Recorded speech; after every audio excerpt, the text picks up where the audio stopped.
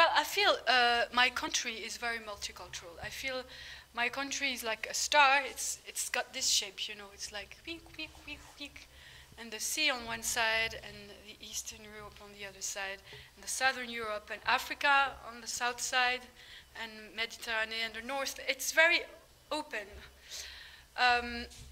My father was raised in Africa, in Western Africa, by a French couple, but he was raised in Africa.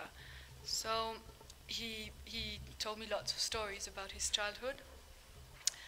And I later worked with an African dancer who's called Elsa Voliaston.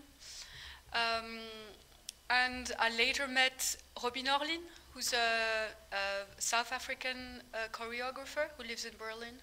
And I've worked with her on some stage arrangements. And then I have a very French culture.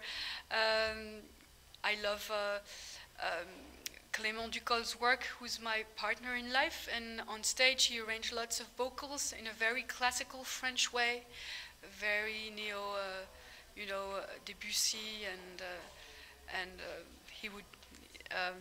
I like very much also medieval European music, like Purcell or Britten, an English composer who was very much inspired by medieval music. And I love very much to French folk music. So these are my tastes. And then I listen to lots of stuff, but also sometimes I don't listen to anything but myself. That is what comes from me. And this is like a composition of, things, I don't know, things that come from I don't know where. I'm very touched to be in Poland. My ancestors, my great-grandmother was called Warszawski. So, we originally on one side came from Poland. So I'm very happy to be here. I know that, what's his name? Konrad?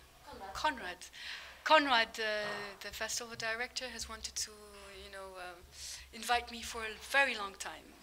So I feel very welcome here, and I really enjoyed the audience, who was both intimate, respectful, and enthusiastic, and very warm, and I don't know, it touched my heart, really. Thank you very much. See you soon.